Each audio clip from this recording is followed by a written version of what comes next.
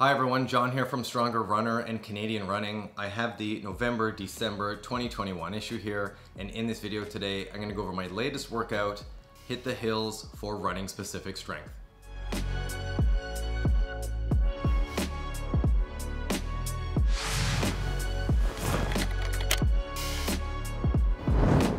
So if there's one workout that runners don't really look forward to in their training, it's probably hill training. Hill training incorporates hill repeats or doing a hill inside a loop when you're doing interval training.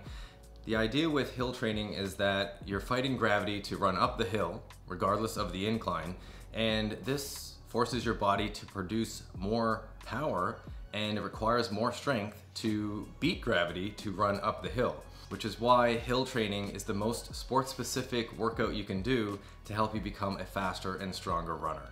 So in this issue of Canadian Running, we decided to go with another non-gym strength workout that you can do. But in this workout, we're also including form drills that focus on different components of your running stride to make you a more efficient runner.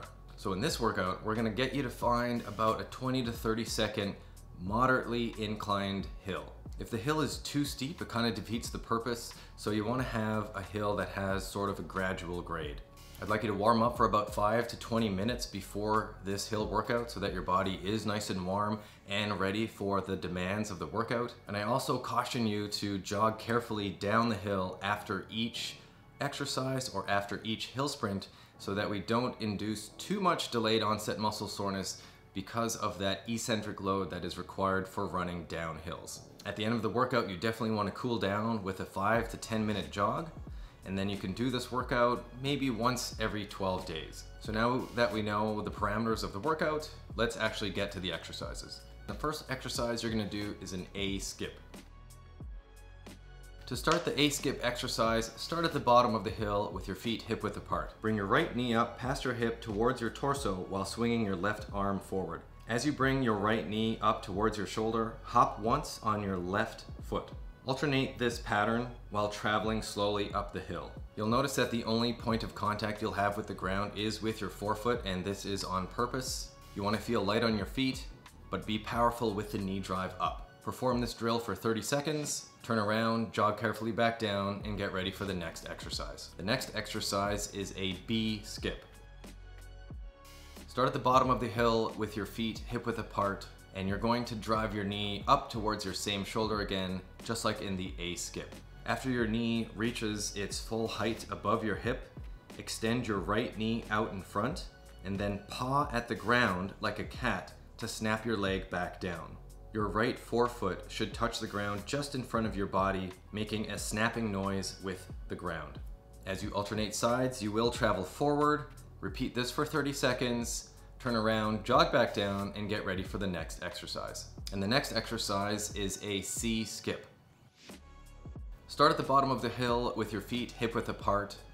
Bring your right knee forward while you bring your right foot towards your butt.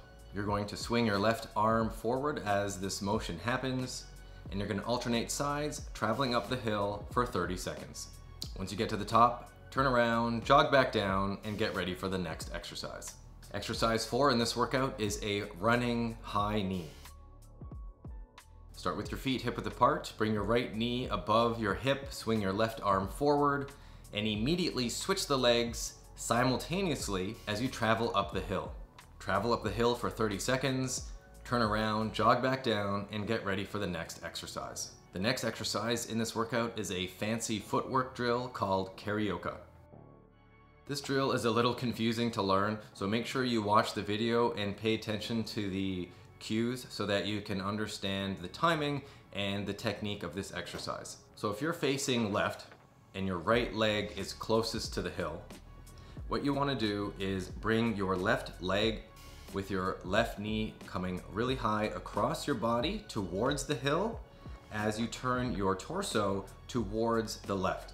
After you touch down with your left foot, bring your right foot behind, step down, and then turn your torso towards the right.